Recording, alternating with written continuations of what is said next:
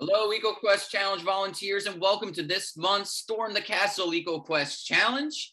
You may be wondering why that's the title of this EcoQuest Challenge for this month, and it was actually inspired by one of my favorite movies, Princess Bride. I know it's appearing backwards here, but who doesn't love that movie? I love it so much that I even have my own board game of it. If you remember that final scene in one of the final scenes where Billy Crystal says, "Have fun storming the castle," and they go to rescue the princess. But why EcoQuest Challenge, right? Well, in a lot of stories like Princess Bride, the objective is to rescue the princess from some, evil kingdom leader or something that has taken the princess away, right? But in this case, in EcoQuest Challenge, we're going to be focusing on looking for the princess. But in this case, it's an invasive plant called the princess tree, which is a tier 3 or established invasive plant in our lower Hudson Prism region. And I'm going to be teaching you today about some ID tricks to how to look for it and identify it out in the field, and how to distinguish it from a very similar looking tree called the Catalpa tree. So we'll be looking at two plants this month, Catalpa as well as the princess tree. And another reason why we named it Storm the Castle is that I was leading an invasives walk just a couple of weeks ago as part of the River Ramble last month in the Hudson Valley. And we were at the Castle Rock Unique area in Garrison, New York. And along that beautiful, beautiful hike with beautiful views of the Hudson Valley, I came across a princess tree. So have fun storming the castle this month and looking and searching for that princess. The invasive plant, the princess tree. I'm going to take you out into the field now and show you some ID characteristics to help you on your journey and your mission. Good luck. I have officially stormed the castle and located the princess. Here is the princess tree on that hike up Sugarloaf Hill Trail off of Castle Rock Unique area in Garrison. And I just wanted to come back and film here simply because it was trailside as I was walking. And it just pops out at you. I mean, look at the size of that leaf, like a big elephant ear or something. Kind of comes to like almost a heart-shaped point.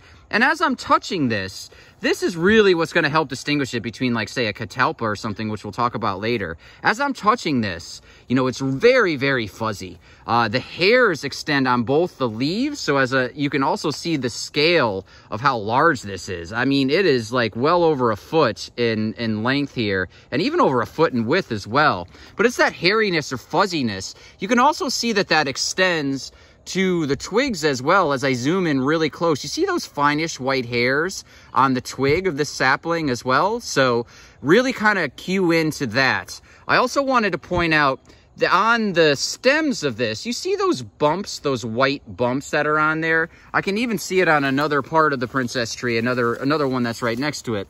You see those white bumps? They almost look like they've been sprinkled with salt. Those are lenticels, so those are used for gas exchange on it. And you can particularly see that with the younger saplings. The ones that I'm standing in here, are maybe like 10 feet tall. But princess trees can actually grow to be up to 100 feet tall in some areas. So the ones that I'm seeing here are on the younger side. But, just a stark, I mean, when you're looking at trail side here, I mean, these leaves just jump out at you. They are enormous. The only thing is that I can't show you on this tree here. It's seed capsules. So the seed capsules will look like pecans. Hopefully later in the trail, I can show you what those pecans look like. But on a big, huge princess tree, when it's blooming and really grown and mature, there can be millions of seeds coming out of just one princess tree. So this is some of the reason why it's fast growth rate, how tall it can grow, shading things out, and it's just seed production. So prolific, millions sometimes per tree. And these little seed pods that you can shake with lots of different seeds in them, millions on one tree if grown to be large enough. So these are the things I'm looking for on trailside, and we'll also compare them to catalpa later on. Here's another even larger princess tree just further down on the trail. And I just wanted to point out just how large these leaves can be and just how tall these things can grow. So now we're talking about almost 30 feet up in the air and really, really huge, huge leaves. Now, unfortunately, I don't see any seed capsules on this, so I'll have to show you in the PowerPoint later in this presentation. But the other thing that I wanted to point out was the difference between catalpa too, is that you'll notice that each of these leaves, you see how they're coming out opposite ones of each other? So, the princess tree has opposite branching and opposite leaf structure. So, and that's going to actually be very different than what the catalpas are, as you'll see later in this field ID video. So just wanted to point this out. This is a little bit more of a mature looking bark. So the lenticels you saw before are still there. You can see that there's little lines and streaks down the sides as well. So as this matures, you know, the bark is going to start looking different, but in its younger stages of growth, definitely can see these lenticels and that kind of streaking pattern on the bark as well. And opposite leaf structure and branching. I wanted to contrast the princess tree with this guy here. We are looking at a catalpa, and you can see why the leaves of a catalpa would be confused with the princess tree. Very long, comes to a point, kind of heart-shaped, right? I could clearly see this roadside as I was driving by. So both the princess tree and catalpas have that sort of roadside quality to them where it's like, wow, look at the size of those leaves. They're big, heart-shaped, right?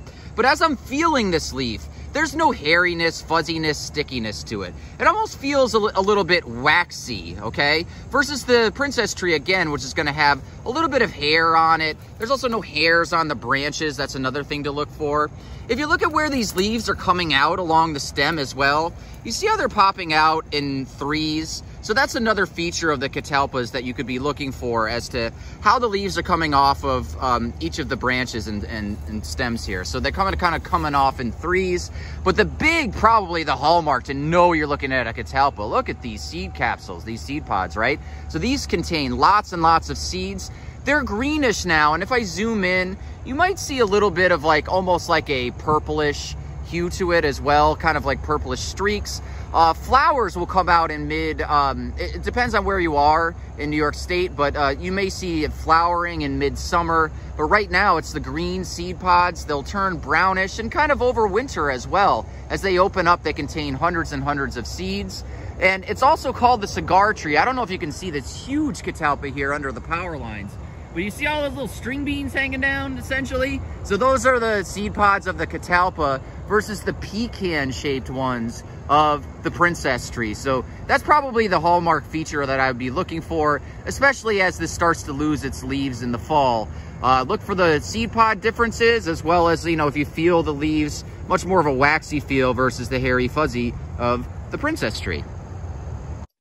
Because we weren't able to see the seed capsules of the princess tree out in the field, I wanted to just show you what it looked like for sake of comparison. So you notice how they're almost like pecan shaped, almost like nuts that contain these seeds inside, and they'll actually shake and make noise like an instrument if you shake them up. So that's just another thing to be on the lookout for compared to these long string beans of the catalpa seed pods. Again, they persist throughout the winter, so you'll see these long seed pods of catalpa through the fall and into the winter time, and they'll eventually release hundreds of these tiny seeds which contain fibrous wings on them, so that would also be pretty obvious, and you can see that throughout the winter time as well. In terms of their flowers, not the best for sake of comparison, because generally the princess trees you'd find in our region do not bloom. Down in the south, though, you might see, and be on the lookout for princess tree, you'll see these tubular purple flowers, very much of a foxglove appearance to it. They typically bloom in southern states around April, May, or June. And also contain these hairy brown sepals at the base of that tubular flower. And again, just think about hair when you're thinking about the princess tree and that kind of fuzz on it. That's comparing to the catalpa flower, which is white. Typically in our region, they'll be in full bloom in June, maybe late May. Very, very fragrant, almost giving off like a vanilla scent. You'll also notice that it has a purple landing strip towards the center of this white flower, and a landing strip for pollinating insects. In terms of iNaturalist posting instructions, you can post observations of the princess tree under princess tree, which is pretty straightforward, or Paulownia tomentosa. You can post observations of the catalpa under, I would recommend the general genus of catalpas, because there are in fact two species that you might find that are naturalized in our region, the southern and northern catalpa. So I would just recommend posting for the catalpa tree under the general genus of catalpas. Any questions? Of course, you can email us at invasives@nynjtc.org, or you can visit our Lower Hudson Prism EcoQuest website, which you can find the link to here. And of course, as Miracle Max would say in The Princess Bride, have fun storming the castle. Let's go find some princess tree and catalpa trees and enjoy the pursuit. Thank you again to our partners, and we hope to have you part of this month's EcoQuest challenge.